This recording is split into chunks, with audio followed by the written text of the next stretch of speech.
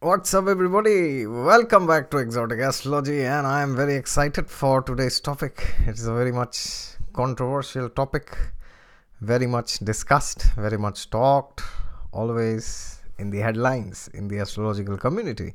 But unfortunately, there is no clear answer, and neither am I going to give any clear answer today because you don't need a clear answer to this question because this is not a question at all. Oh my god, so many confusions. Okay, so today's topic is Karak Bhav Naash, or they say Karako Bhav Naashaya. So, what is the meaning of that? Well, we shall discuss on what is Karako Bhav Naash and why do they say that the Karako Bhav Naash acts and why they say it doesn't act, or should we see it like that in a binary scale, that 1 or 0, it acts or it doesn't act. All right, before I begin, as I always say, God is there with you all the time. Just look to him and he will help you understand, does Karako Bhav Naashaya works or not. And if you're new to the channel and you have not yet subscribed to it, then please subscribe to it. And if you want a personal consultation from me, then please approach me in the link Vedic Renaissance below. And if you like this video, click the thumbs up at the end, of course. And share this with those people who are interested in knowing. Many people commented that they want me to make a video on this topic. So here you go. As your servant, I will fulfill whatever you desire. Okay, so what is Karako Bhav Naashaya? Karako Bhav Naashaya simply states that Karak means significator, Bhava is house, and Naashaya is destruction. So what it means is they say that if the significator of a house sits in that house itself, then it destroys that house. Should I repeat? If the significator of any house sits in that house itself, then that house is destroyed. Well, before that, let's do some homework. Let's do some revision. Who are these significators? Ting tong. If somebody can write in the comments. Who is the significator of the first house, second house, third house, fourth house, fifth house, sixth house, seventh house, eighth house, ninth house, 10th house, 11th house, 12th house? That's it. So these significators refer to the ones who are responsible for functioning of that house. All right, they are naturally the significators, irrespective of whichever place they are situated or whichever houses they are ruling. I have made a video on Karakas. If you have not watched it, then please go to my other playlist, Astrology Basics, and you can find it. It's in top 10 videos of that playlist, I guess. I mean, from the bottom. So, who are the significators here of the houses? The first house. Who is the significator? Sun is the significator of the first house because sun shows vitality, body. Sun also shows goal and direction. And then who is the significator of the second house? Jupiter is the significator of the second house because that shows family. So it shows expansion. As I said in the earlier video on ether, this Jupiter has ether element, which is Akash, which means it always expands. So when you get married, from 1 you become 2, then you have a child, then 3, then another child, then 4. Then they get married, then it multiplies, keeps multiplying. All right. And second house is also the house of value. So today you learn something, that gets added. Tomorrow you learn something else, that also gets added. That is why Jupiter always expands. The more you gain experience, the more your value system expands. Now, it's good or bad, that depends on what values you're putting in. All right. Now, who is the significator of the third house? Third house is signified by Mars because it is the house of siblings. That is why Mars is the Karaka for siblings. Who is the significator of the fourth house? Fourth house has many significators. Fourth house has Moon as the primary significator for our inner happiness, comfort, home, all these things. Then Venus is also the significator. Venus signifies luxuries, beauty, all these things. And then Moon Venus also signifies the women in the home, because a home is not a home without women. If there are no women in your home, then that's a house actually, that's not a home. Then Mars is also the significator of the 4th house, because it signifies land and property, all these things, the physical aspects of the home. Then you have the 5th house. Jupiter is the Karaka of the 5th house. 5th house is the house of children. Creativity, love, romance, all these things. Primarily it's the house of children. That is why it is called the house of creativity, because you create children. Yes. Then you have the 6th house, which are signified by Mars and Saturn. Mars signifies the enemies here, and Saturn signifies the struggles. 6th house is the house of struggles, delays, disappointments, disputes. All these are Saturn, and the fighting and the enemies and the quarrels. All these are signified by the planet Mars. And then you have the 7th house. 7th house has 2 significators. For men, Venus is the significator, which is the spouse, the wife. And for women, Jupiter is the significator of the 7th house.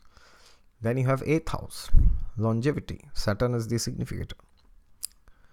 Then you have the 9th house. 9th house has Sun and Jupiter as the primary significator. Sun signifies the father, and Jupiter signifies the gurus, gods, spirituality, wisdom, higher knowledge.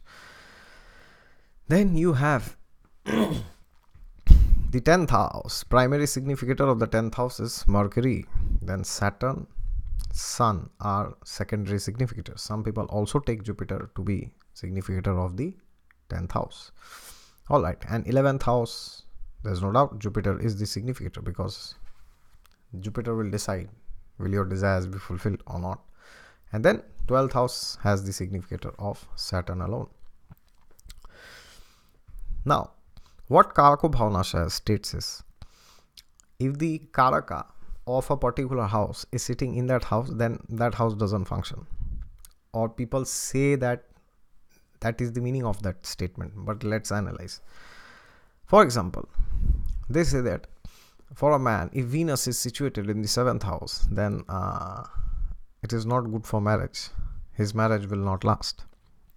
Well, first of all, before giving blind statements like, okay, your marriage is not going to last, please be very careful.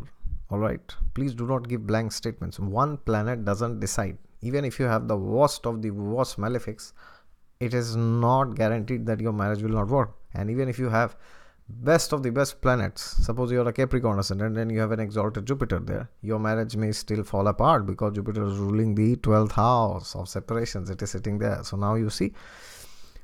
Now again, this doesn't mean that if you are a Capricorn ascendant and your Jupiter is in exaltation in the 7th house, that you will have separation in marriage. No, it doesn't mean that. I'm just giving an example, that blindly saying that benefics are good in the 7th, malefics are good or bad, or Venus is bad in the 7th. We need to be very careful when we make such statements. Okay, the whole horoscope has to be seen. But now this Karak Bhav Naash rule states that if Venus sits in the 7th house, then it's not very good for the marriage. It doesn't say the marriage will break. Because as I said, for that 10 other factors have to be seen. But this says that it is not very good for the marriage. Now let us see why. See, the word astrology comes from the word astro and logic, right? So we should always apply logic. There has to be logic. Of course, we cannot apply logic to each and everything that we know within astrology. That's not possible. Because in Kali Yuga, as the Srimad Bhagavatam says, Manda Sumanda Matayo. It means people are foolish, they are dumb, and they are ignorant, and their memory is very less, and their intellectual capacities are very low. So you cannot find logic in everything in astrology also, but we should try our best to find logic. So now you think what Venus represents and what 7th house represents. Both represent the same thing. So 7th house is originally the house of sexuality, and Venus also is the Karaka for sexuality. So when you are putting a planet which is a Rajasic planet, Rajas, the Tattva of Venus is Rajas, alright, which means it is a very passionate planet. It wants to enjoy only. And when you put that in the 7th house, which is also the house of desire and sexuality, it becomes like a blast. It's like you are blasting two bombs simultaneously, so the blast is much bigger. So what it means that whenever Venus sits in the 7th house, then the aspect of pleasure, which is denoted by Venus, is opened by the 7th house of sexuality. That means these people can be too much sexual.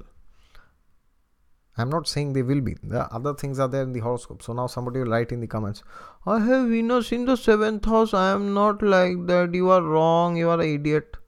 I didn't say that you are sexual. I am saying these are indications. Alright. For that you have to see so many other things.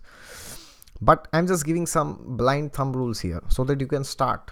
Alright. Otherwise you will never be able to learn astrology. If you just keep saying, okay, my Rahu is in 7th. The other day somebody was telling me, okay, you said in one video Rahu in the 7th will you will cheat others, but I have not cheated anybody. I never said that. I just said that is one of the indications. You have to check where Sun, where Moon and Lord of the Ascendant is placed. All these things have to be seen. So I never give blind statements. Alright. So now, when Venus sits in the 7th house, it simply means that the aspect of pleasure of his life, he always turns to sexuality. And as Lord Krishna says in the Gita, Kama esha, krodha esha, rajo guna samudbhava, mahashano mahapapma, vidhena mahavarinam. Arjuna asks Lord Krishna, oh my dear Lord Krishna, what is the greatest enemy of the mankind?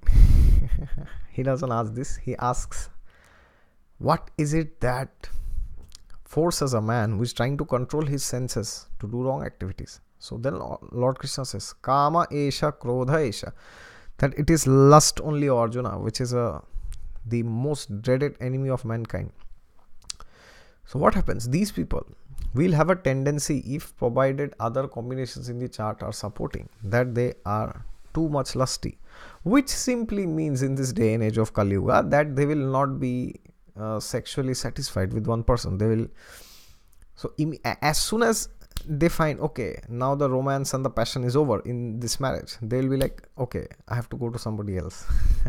If the other combinations are supporting, especially if Moon is with Rahu, or the Lord of the Ascendant is smashed very badly. If all these things are there, then the person may cheat also. Cheat doesn't mean that he wants to cheat, but that is some kind of a need which he can't let go of. Alright. That is why it is called Karak Bhav Naash, that it is not very good. And it's pretty logical also. Now, take the another example. This is very famous. They say Jupiter in the 5th house will deny you children. Now let's try to analyze what Jupiter is. Jupiter is the significator of happiness. How much happy you are in life. How much contented, fulfilled you are in life. How much are you away from Rahu? Addictions, drugs, alcohol, pornography, prostitution. Anything that will take you away from spiritual inquisitiveness. Those things are represented by Rahu. So how much are you away from those things? How much can you stay without Rahu? Can you stay for a week without seeing a movie? If you can't, then your Jupiter is spoiled. Okay, now somebody will write, oh my God, I can stay for a month. I don't know if Jupiter is good or bad in your chart. But what I am saying is, Jupiter represents all those things which help us achieve higher fulfillment.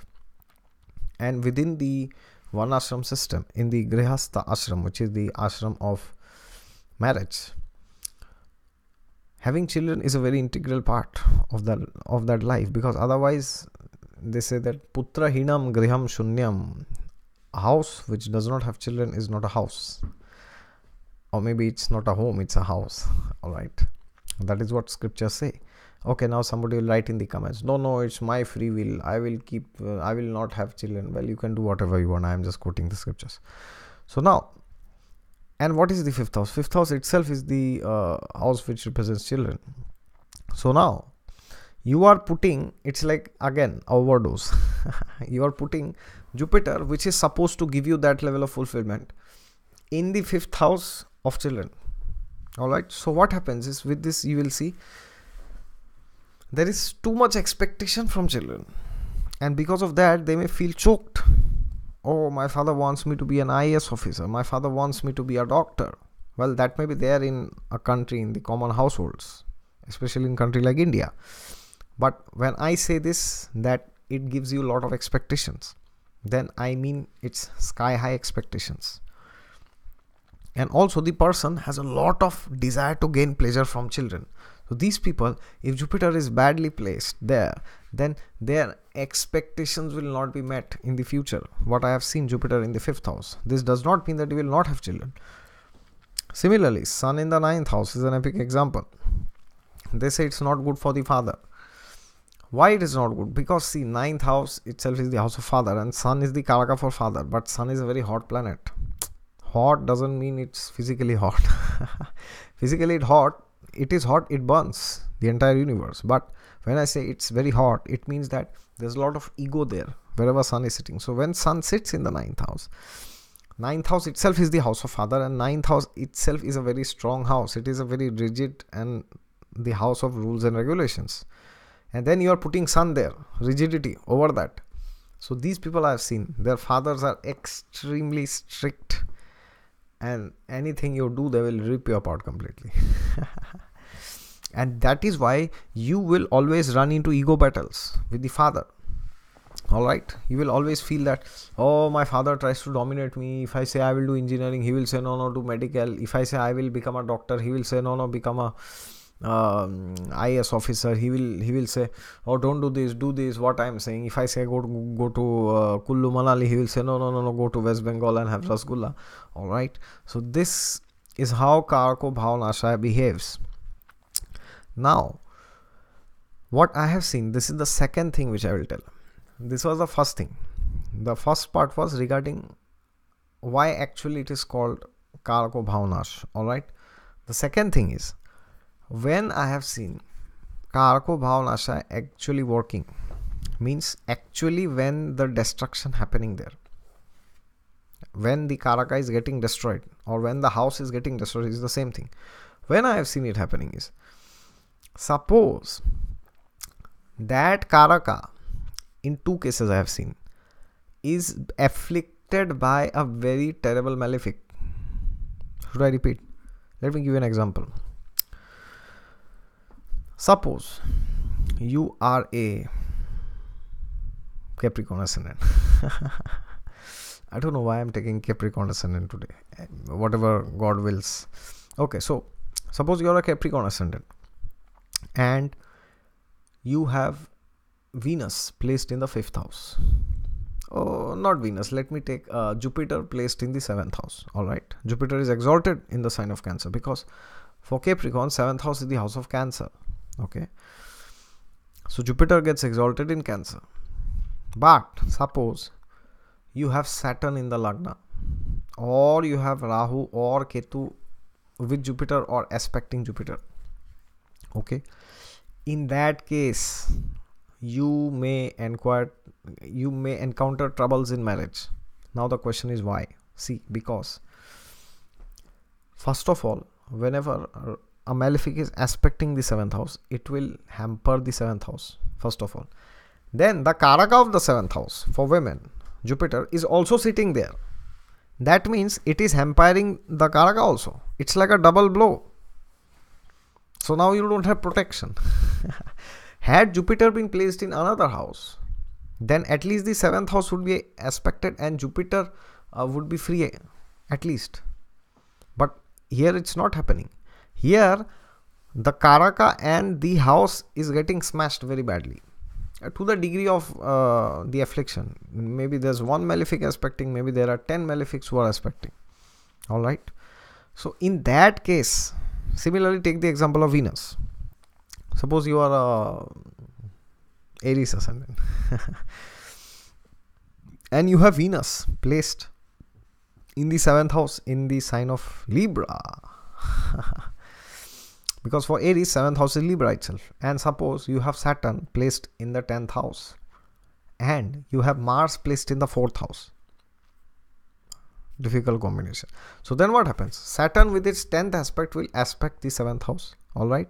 So it is giving you delays, disappointments regarding the 7th house, which is first partner, first marriage.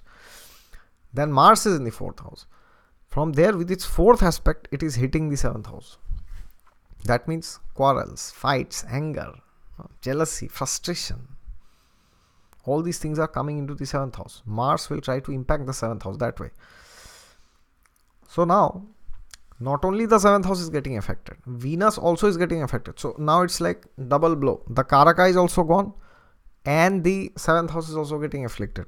When I say the Karaka is gone, it doesn't mean you'll have a divorce. I am saying that they are getting influenced in a negative way. So in that case, I have seen Karak Bhav Naash actually working. So for example, if Aries ascendant has Mars in the 4th and Saturn in the 10th and Venus in the 7th, then I have seen difficulties with marriage. This is one example I'm giving. There are so many other examples which I can give. Take the example of Saturn in the 12th house and Sun in the 9th house. So then Saturn from the 12th house with its 10th aspect aspects the 9th house. So it is aspecting the 9th house of father, and also it is aspecting Sun. So now your father will likely have serious issues. I have seen one example like this. One of my friend, not friend, kind of an acquaintance, his father was a severe victim of depression because Saturn is aspecting the 9th house. 9th house is the head of the father. So when Saturn aspects the head, Saturn says you are not good enough, so you are a victim of inferiority complex. When Saturn aspects the Lagna, being placed in a bad dignity.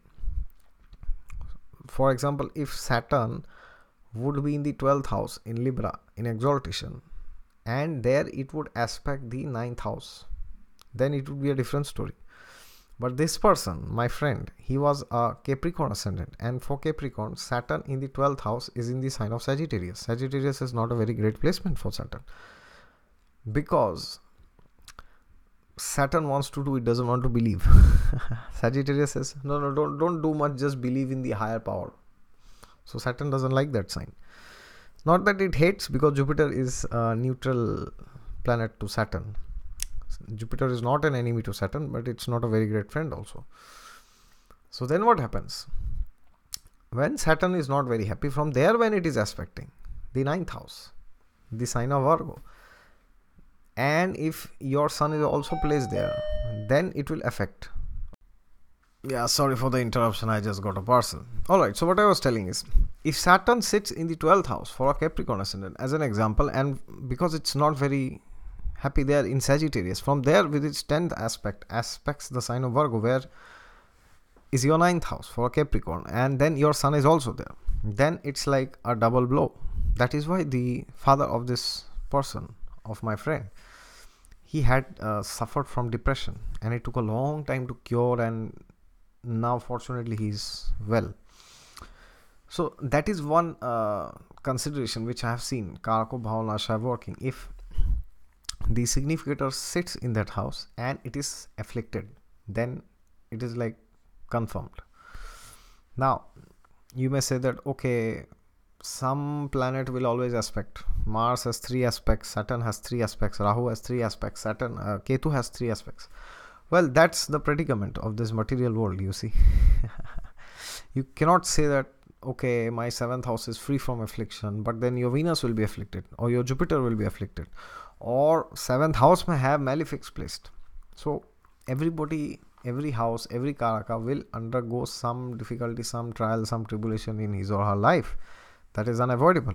But we have to see to what extent is that happening. So for example, if for this Capricorn ascendant, if Mars would also be placed in the 3rd house in the sign of Pisces, and then also it would aspect the Sun, it would be much more difficult. It would have been much more worse. But in this case, only Saturn was aspecting the Sun and also the 9th house. So it was under control, that this father of this native, he recovered.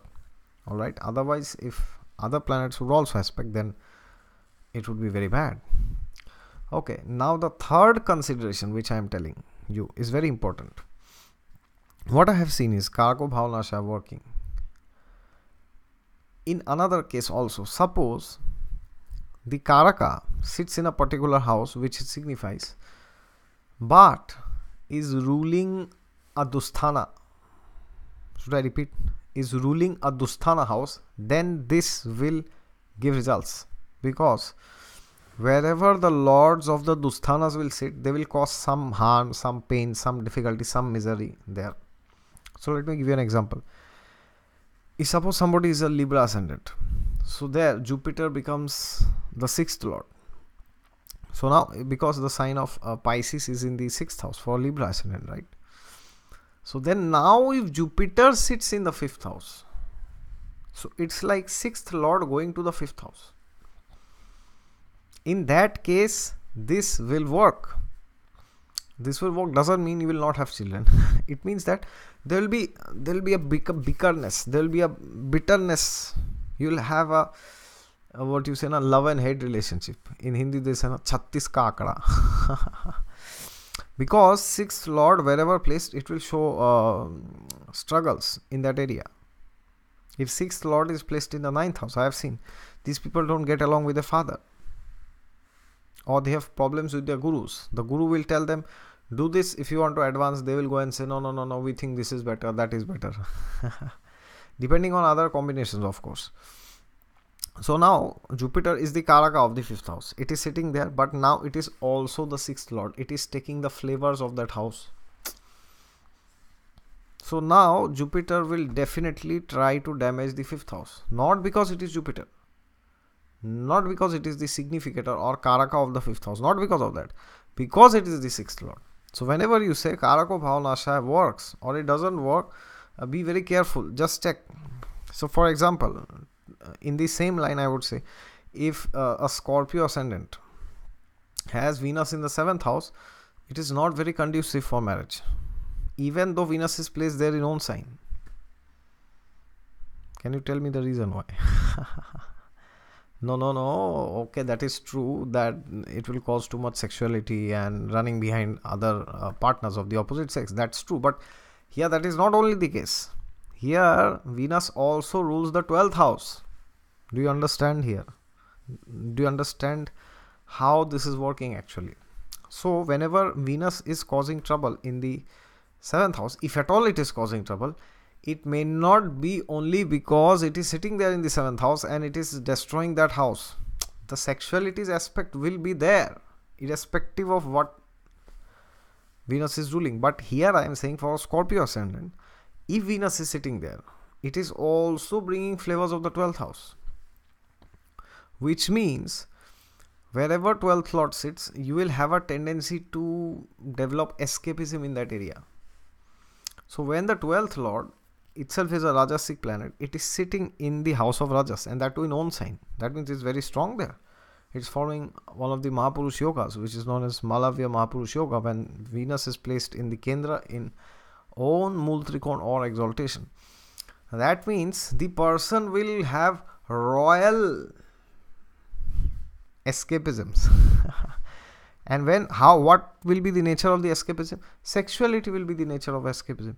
Okay, suppose this person is not happy in his career. Oh, he will go and indulge in sexuality. Either he will go and watch pornography, or he will go and visit a prostitute, or if he's married, he may go and enjoy with his wife, or he may go to some other person. So now you understand, Scorpio ascendant, Venus in the 7th house, why it is causing problem. Not because it is having Karako Bhav Naash. It is having that, but now additionally it has another predicament, that it is also the 12th lord. There you see, this is how you study Karako Bhav Naash. Okay, so the 3 factors to be considered is, first factor is, it becomes a bit of too much. Jupiter in the 5th house, too much happiness, too much expectation from children, and then bang, they don't fulfill it. Venus in the 7th, too much after sexuality, it's gone rampant. These people, you will see Venus in the 7th, or even if it's in the 5th house, you will see them, they cannot stay without the opposite sex. They cannot stay without the validation. I have seen, unless other combinations are not, if the other combinations are very good, then this may not be the case. I have seen some exceptions also, but in general I have seen Venus, even if it is ruling the 7th house or the 5th house, these people, or sitting there 5th or 7th, these people, they are 24 hours consumed only by the opposite sex. Nothing else is visible to them. But so that's the reason. First thing, it's like too much of something. Sun in the ninth house, too much of ego there.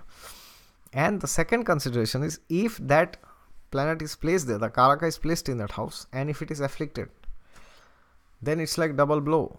Now nobody is there to save you. So that is why they say Karak Bhav Naash. And the third consideration is, if that Karaka in that horoscope is ruling a Dusthana, then it will bring those flavors to that house also. And therefore you say Karako Bhav Naash. So now what's the conclusion? The conclusion is not that it is bad to have that planet sitting there, or is it good to have it away from there. That's not the point here. The point here is, whenever you make a prediction that this is good or bad, check the whole horoscope. Just because Venus is sitting in the 7th house, it doesn't mean that the person will always run behind the opposite sex. It's not the case always, okay? But that is a very strong factor, and if other combinations are supporting, it will happen. There's no doubt on it. Similarly, if Mars is situated in the 6th house, or Mars is in the 3rd house, so too much courage with brothers, that leads to fights. Too much fighting. Oh my god, the planet of fighting in the house of fighting, 6th house. You'll always be surrounded by enemies 24 hours. So that's what happens when Mars sits in the 7th house. The 6th house. There you go. That is it from my side. 3 considerations for Karako Bhav Naashaya: to work or to not work, or to consider it or not to consider it. There you go. I hope you understood what is Karako Bhav Naash, and does it work, or why at all it works, or should it work, or should we use it, or should we not use it. Okay, there you go. Thank you very much for watching it till the end. My god, it's very long. I had to join the 2 videos, and if you are new to the channel and if you have not subscribed to it yet, then please subscribe to it. And if you like this video, then click the thumbs up and share it with those people who are confused about Karako Bhav Naashaya. Does it work or does it not work? Alright. And if you want a personal consultation from me, then approach me in my website Vedic Renaissance and mail me accordingly. Okay, until next time, wish you good luck with your Venus in the 7th, Jupiter in the 5th, Mars in the 6th, and Sun in the 9th house. Until next time, wish you good luck. Bye bye. See you.